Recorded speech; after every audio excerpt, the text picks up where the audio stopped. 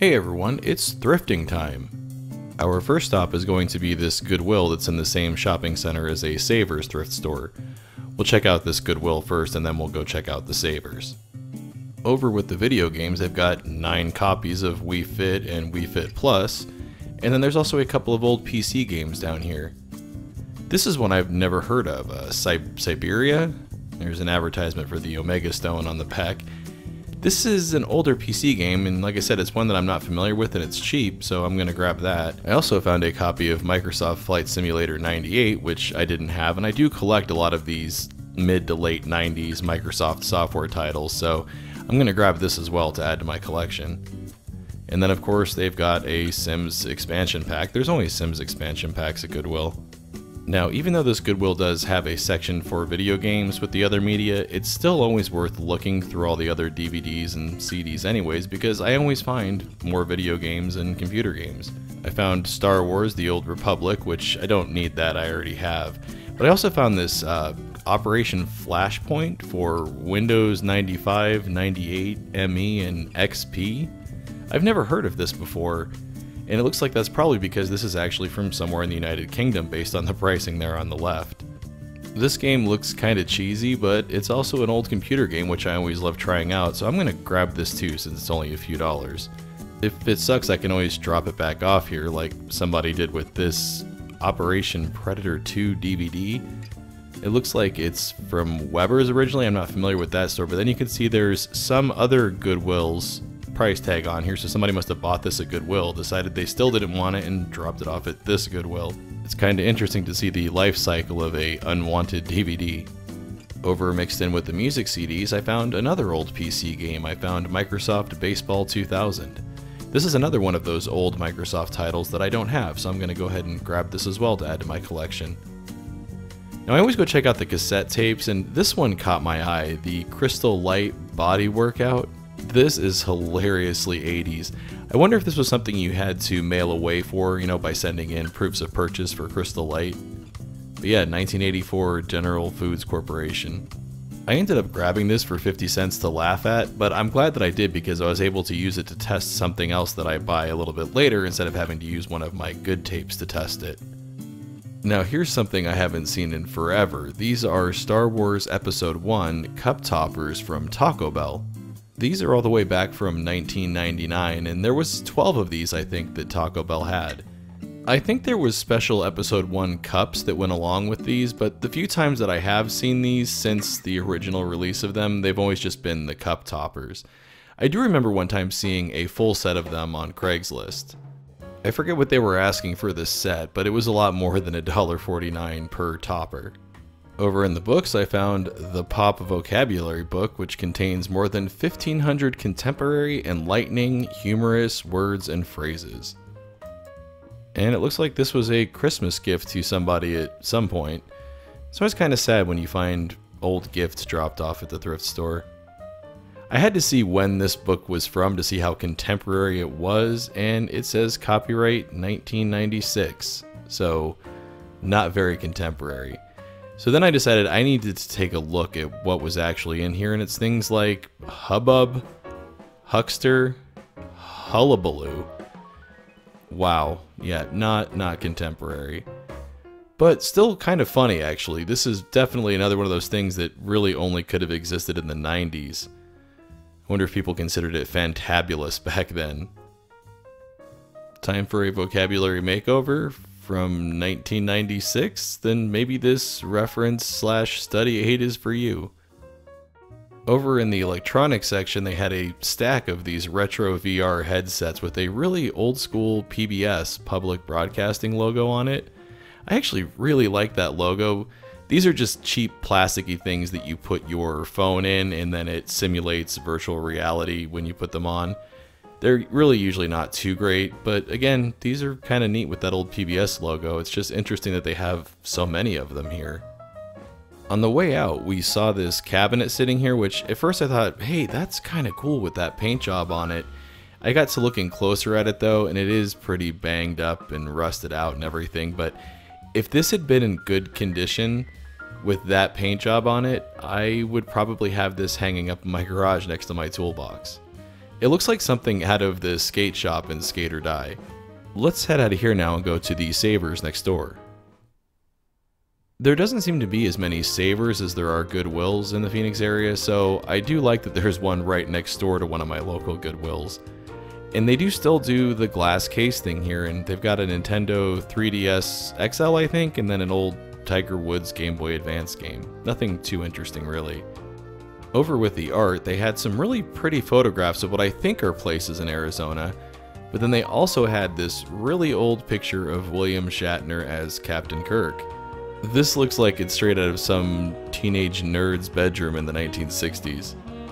I thought maybe it was autographed on the back, so I took a look at the back of the frame to see if it was easy to open, and I did open it off camera, and it's not autographed, it's just an old headshot of William Shatner.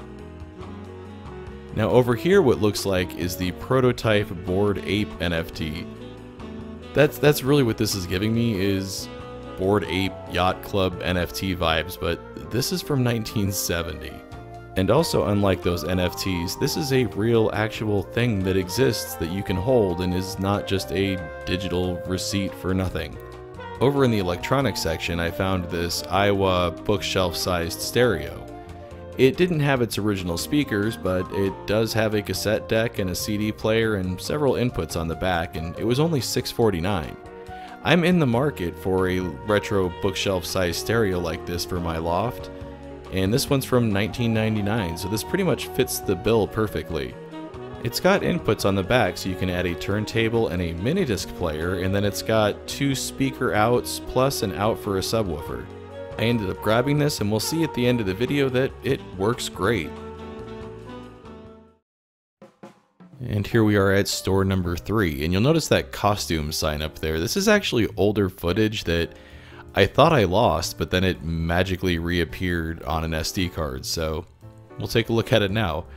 Of course, I went and started poking through the video games and stuff first, and it's just your typical Wii stuff, you know, weight loss things, Just Dance, which looks like it was a Target exclusive version of Just Dance. I didn't know that was a thing. A couple of old PC games here that I'm not really interested in, some antivirus software that nobody needs, but then I saw this National Geographic Arizona, which is like maps and things of Arizona and GPS stuff. You'll see there it's meant to work with Windows 95 all the way through XP. I always like finding old software like this because this is stuff they don't really make anymore. There's no need for it anymore with modern smartphones. They all have GPS built in now, and you can look at all of the topographic maps you want for free on the internet. This was pretty elaborate packaging too. I guess maybe they didn't intend for you to keep the big outer box maybe, and you could just put the smaller box on the shelf. If I had spent $100 on something like this though, I would have kept the outer box. Yeah, $100 for this, and now it's at Goodwill for $3.29.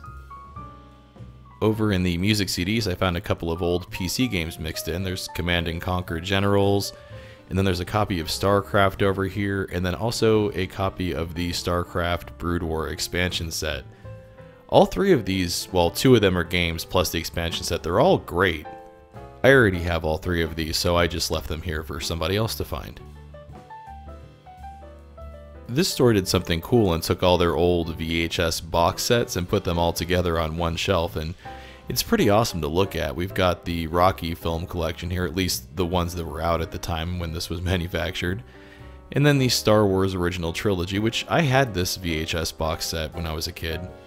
And then there's a set of tapes here of sports blooper features. I'm sure that's hilarious, old bloopers from the 70s and 80s probably. And then Lonesome Dove. I remember when that was on TV, I think. Warbirds of World War II Volume 2, that's a lot of VHS tapes. Roy Rogers, a lot of Western stuff here. The King of Cowboys. And then down here I think was the biggest VHS box set, 7 VHS tapes of Century of Warfare. Now here's something weird. This is a Zavix port from Zavix, and this was a video game system that was released in 2004 that there's a good chance you've never heard of. It was a fitness and sports-based video game system that used special controllers that had motion controls, and there were games like tennis and baseball. Is this starting to sound familiar at all? It sounds an awful lot like the Nintendo Wii, except for that this was released in 2004, 2 years before the Nintendo Wii. What's also weird about this thing is that even though it was released in 2004, it uses cartridges for the games. There was about 24 games developed for it, but it's not clear if they were all actually released. I thought about grabbing this for a second to mess with because it was so cheap, but then I remembered that every video that I've seen about this thing shows that it's absolute dog crap and I don't need it. Speaking of things that nobody needs, here's a space-saving phone central phone organizer, which is twice the size of the phone, so not sure how it's a space saver, but seeing these kind of things always makes me laugh because nobody's ever going to need this ever again. I don't think people have CDs, diskettes, and PDAs anymore to store next to their big old phone, but maybe I'm wrong because on the bottom of this box there's a year of 2004 on this, and then it also lists it being manufactured by Cantech and then a website, cantech.com. I checked that website and they're still around and they sell a lot of modern office products, but they also still sell this for $35, so maybe somebody does still need this. At first I thought this was a cable modem, but it's actually a HP thin client. It's a little small computer and these usually ran things like Windows 7 embedded, or if they're a little bit older, Windows XP. This one ran Windows 7 originally, but what's cool about these is you can do things like make them run Windows 98 or MS-DOS and then use them as little retro gaming computers. Since it was less than $5, I grabbed it to see what kind of weird crap I could get it to do. When I first saw this thing with a full-size keyboard, I didn't know what it was. I just saw Neo by AlphaSmart and I had to look it up, and it turns out it's a standalone word processor. When I think of standalone word processors, I think of those big, huge, like luggable suitcase things from the early 80s. This thing is like super tiny and weighs nothing, and it looks like you can just plug it into a PC or a printer. I had no idea that little word processors like this even existed. It's kind of a neat little thing to find here amongst all the cheap keyboards. Now here is a true piece of the 1980s, the Bedazzler Rhinestone and Stud Setter. I wonder how many denim jackets and pairs of jeans this thing bedazzled. I didn't know this until I just looked it up for this video, but they still make the Bedazzler, although I'm guessing this one's vintage based upon the box. There's no website or anything listed on the box, so this at least has to be from a time before everything had a website. Do you think bedazzled stuff will ever make a comeback? Now here's something I don't think I've ever seen at Goodwill before: multiple old candy vending machines. Right after I walked away from these, some guy was super excited to find them and he ended up buying all of them, and I hope he scrubs them out before he uses them because they were really dirty. That's gonna wrap it up for this store though. Let's go take a look at some of the stuff that I bought this episode. Alright, so here's some of the things that I grabbed this episode. We've got that HP thin client there, which I haven't had much time to do with except for to test and make sure it works. It still needs a lot of cleaning and everything, and then I think I'm going to try and install Windows 98 on it. I have another older HP thin client that I used to run Windows 98, so I might see if this one can do a better job. And then here's some of the PC games that I picked up. I picked up this Siberia here just because I've never heard of it before and it was cheap, so if I don't like it, I'll just drop it back off at Goodwill. Basically, I just rented it to see if I like it. And then I grabbed Microsoft Flight Simulator 98, which I was super happy to find, as well as Microsoft Baseball here. Now, like I mentioned in the video earlier, I collect the Microsoft titles like this. Like here's the Home Cooking with Master Chefs with Julia Child, which I did a video on a long time ago that nobody watched, but I'll put a link up in the corner. But I have quite a few titles. I've got Encarta 95, Golf. There's even a Magic School Bus one here as well, which is kind of cool. So yeah, I'm happy to add these two to that collection. And then also I just grabbed this because it was so cheesy looking, and I love these like generic cheesy collections of shareware games. So I've played Doom and I've played Kilo Blaster before. I'm assuming Jazz is Jazz Jackrabbit. Oh, I didn't even notice the Epic Pinball down there. It's like in such a light font, but yeah, it's kind of a weird collection from On Hand Software, which I've never heard of before, so I'll add that to the shareware collection. And then also, I did grab this cassette tape, so let's go test out the new stereo that I picked up over there. So here's that Iowa stereo that I picked up, and I just grabbed a couple of cheap bookshelf speakers off of Amazon. I'll probably replace these later on down the road, but they actually look okay with the stereo, and they sound okay too. And when I plugged this thing in, it fired up, and it just works perfectly. I do need to find the remote, because you can't do things like turn that demo mode off without the remote, so I gotta find that. But everything on it works great. This surprised me too. I should have realized this, but they're soft touch controls for the CD player, so the lid is actually motorized, which is pretty cool. I'm gonna pop a CD in real quick and we can see how the CD player works.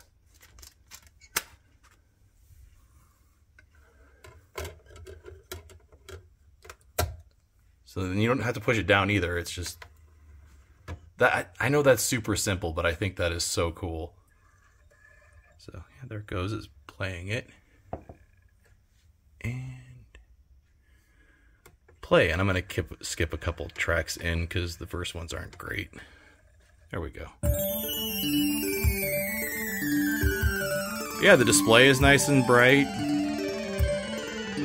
Let's get to some of the music from Quartet.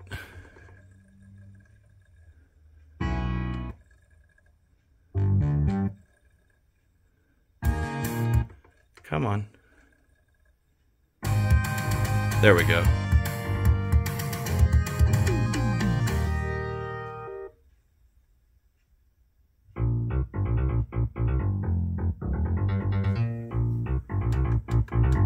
Turn it up a little bit.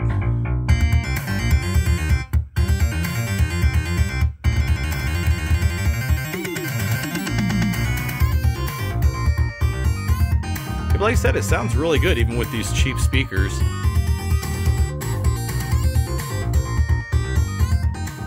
Okay, let's turn that down.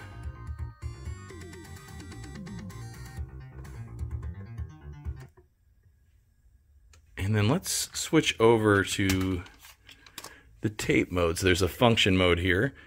It also has, there's tape, then it has AM, FM radio, obviously an auxiliary input, which you can hook like a turntable to. The CD player, and then there's some sort of mini disc functionality too that I've got to look more into, because I do have a mini disc player. So let's pop in this Crystal Light body workout tape. It actually looks like it has real music on it. I was kind of hoping that maybe it has some sort of intro at the beginning that won't get me a copyright strike. So if this starts playing like real music, we'll have to stop it. But let's see, let's try rewind. Yep, the rewind works. There we go. And play. Hi, I'm Linda Evans, and I'm thrilled you decided to send for the Crystal Light Body Workout. Oh, there it is. You know, the most important thing about getting into shape or staying in shape is that you develop a positive self-image.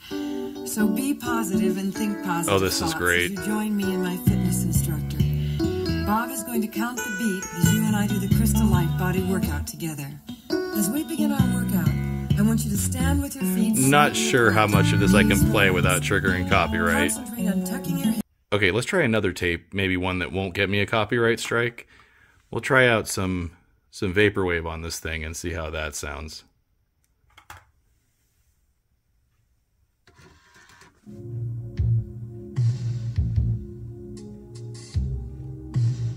Yep, that works pretty good too.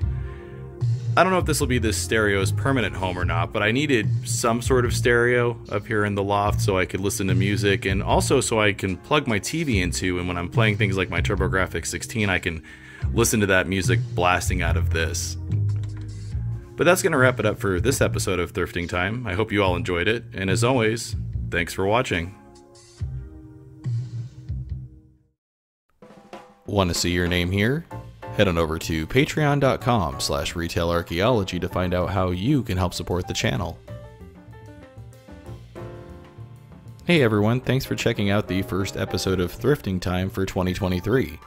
If you enjoyed it, please make sure to hit those like and subscribe buttons, and also make sure to follow at the social media links down there, because that's the best way to keep up with what's going on with the Retail Archaeology channel.